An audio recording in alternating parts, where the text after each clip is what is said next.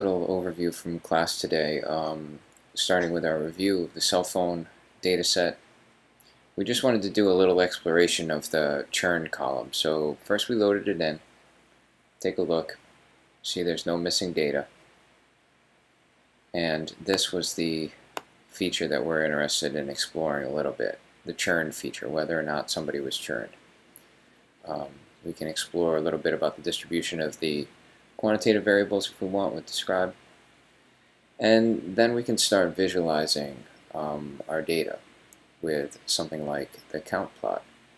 So if we wanted to count within categories of any of these our features, we can do that with the count plot. So for example, to start with for the churn, we can see that there were far fewer people churned than, or not churned than churned.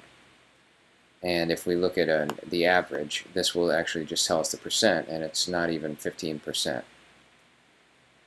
We can use this count plot to look at any kind of small count variable. So there was also this feature called customer service calls. We can count how many people made different numbers of customer service calls, and you see that it trails off towards to 9, which was the largest number of customer service calls. So if we wanted to see who those customers were, something about those customers, we could use our normal filtering. So we would say df, and we're looking at the customer service calls, and we want to know who equals 9 here. And it seems there were 2 people who made 9 calls, and both of them did not end up staying with the company. And maybe even if we just wanted to look at all of those who were maybe on the high end, so instead of just equal to 9,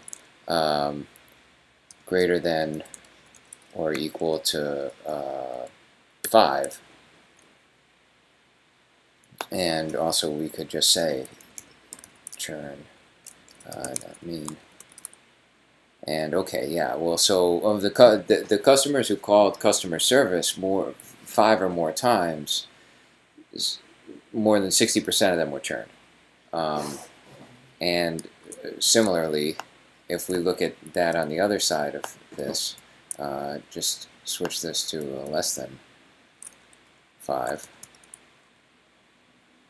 we see it's only 13%. So the number of customer service calls seems to be important to whether or not the people were churned.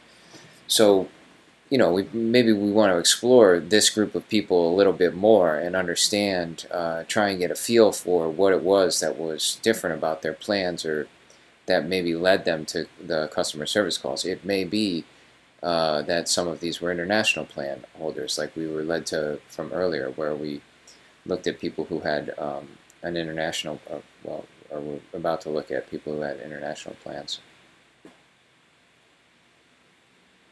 Okay, so yeah, if we go and dig in to something like the international plan column and then group that by international plan, and then the churn, whether it was yes or no, and count those values, we see that there is a different distribution between the two groups.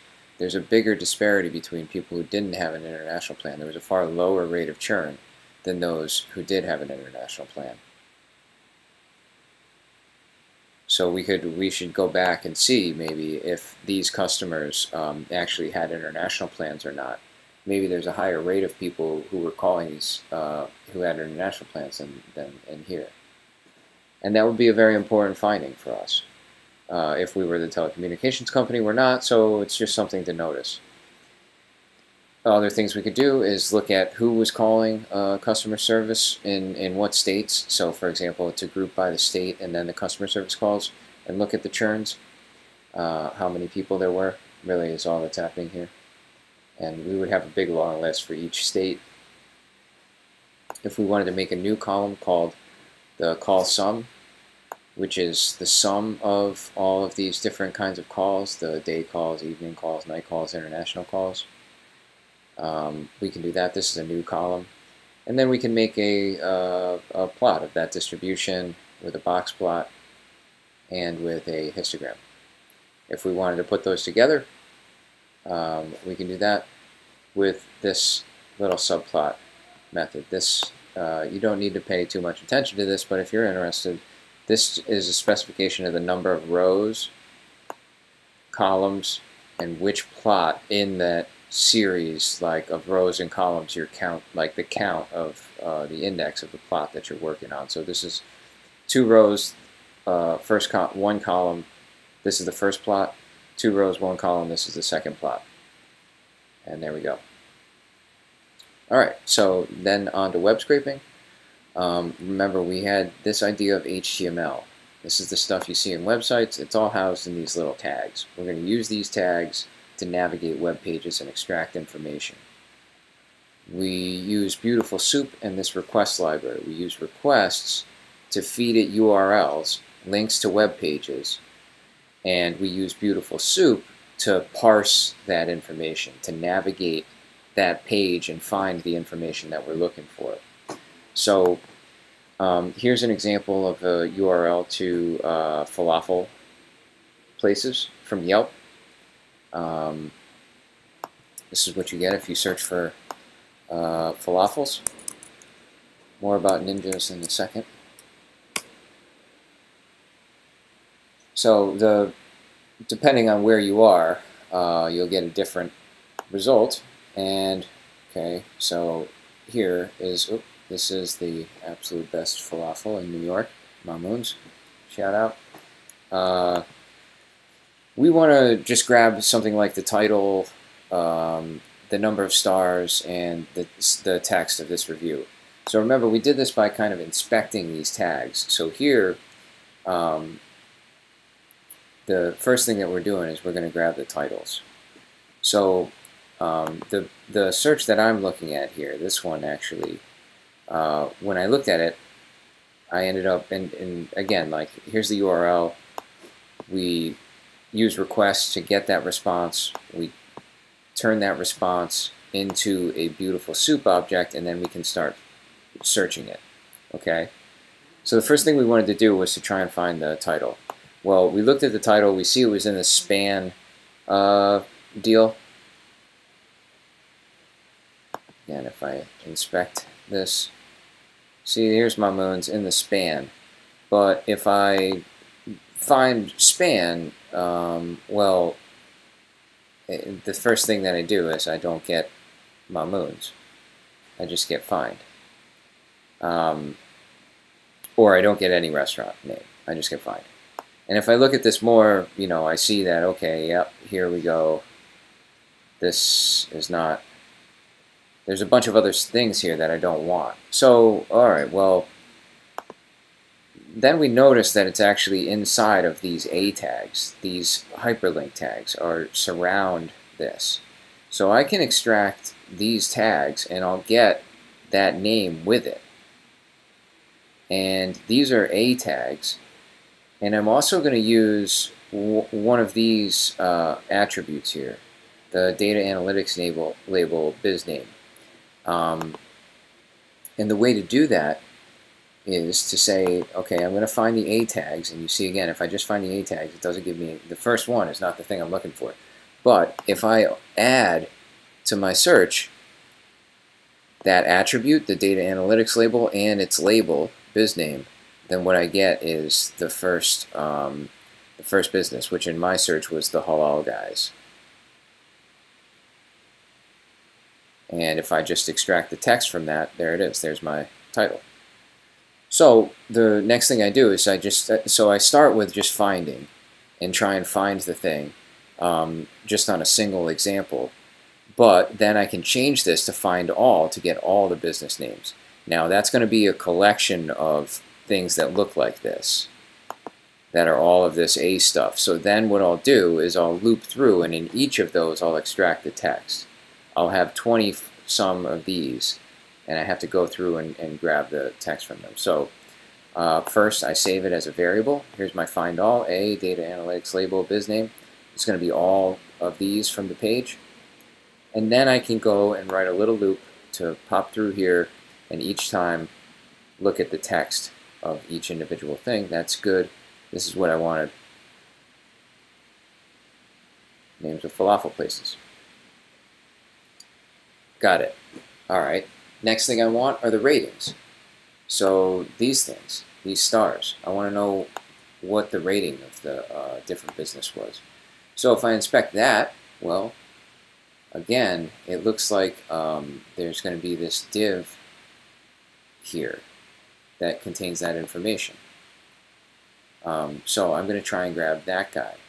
And the way that I did that was that I noticed it also had a, well, first I did a div class biz rating.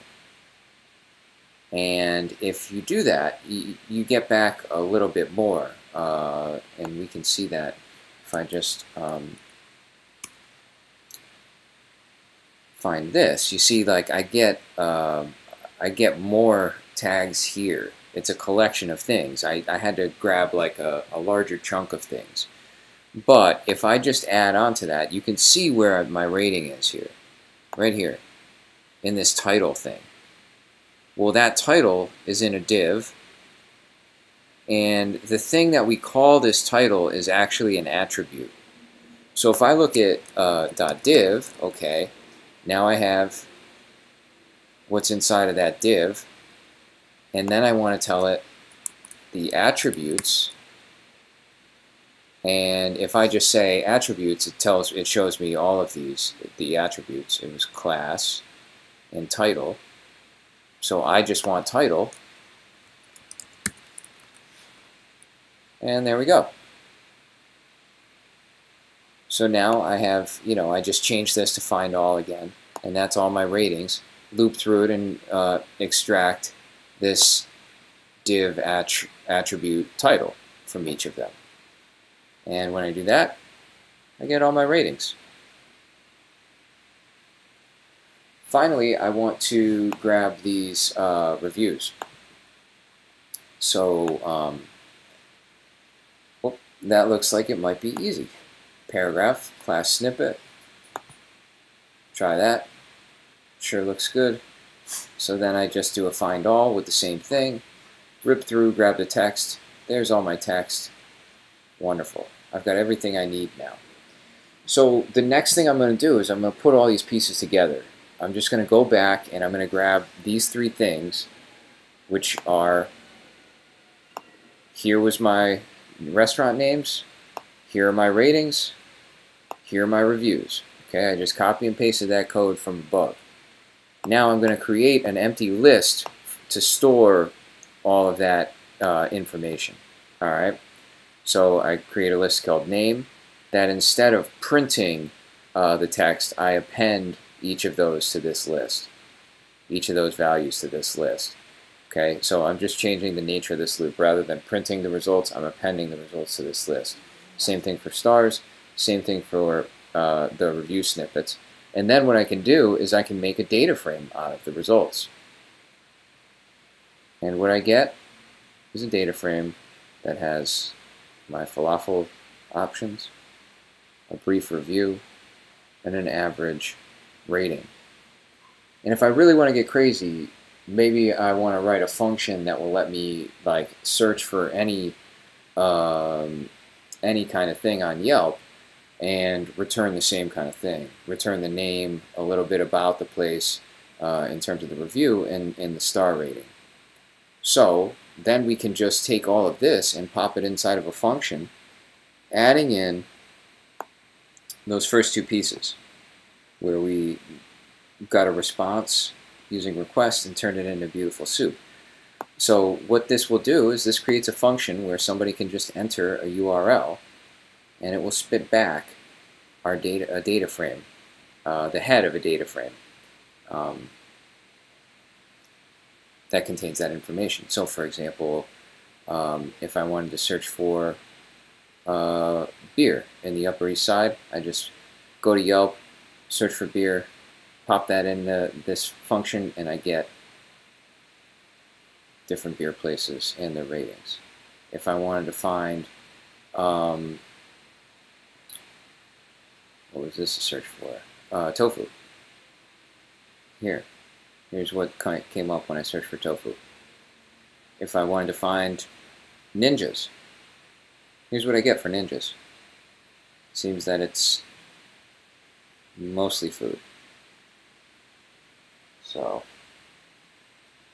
that's that. And what I would like you to do is just take a look at the take a look at my notes. Take a look over this tutorial, which the link is in the video, and go through the beautiful soup documentation and try and find your own reviews for what you want.